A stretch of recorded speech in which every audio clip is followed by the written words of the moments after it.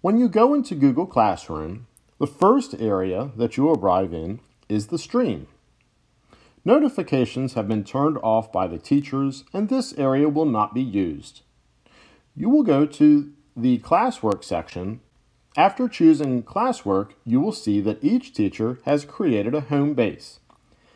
This will remain at the top of the classwork page all year. Within home base, teachers will house their syllabus, a possible calendar, and any resources that would be helpful for your child. Under home base will be the first week.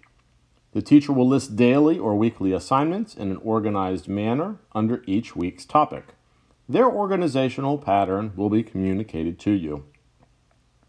This is an example of how the students will open an assignment. The assignment will say the student's name on the file. First, choose the assignment. At the bottom, choose your work. And touch the assignment.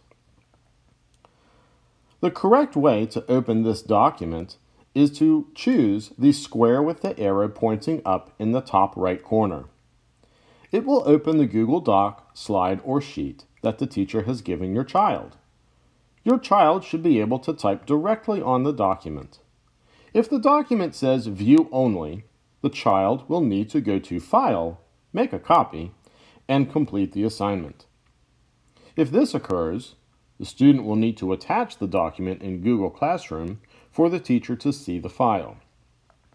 Also, do not click on the pencil icon in the top right corner in Google Classroom app on the iPad. It will make a PDF and will have a text box and draw options. The work that they do will not be saved, and the document will be blank when the teacher opens it up. In the next video, you will learn how students are to turn in work correctly on Google Classroom.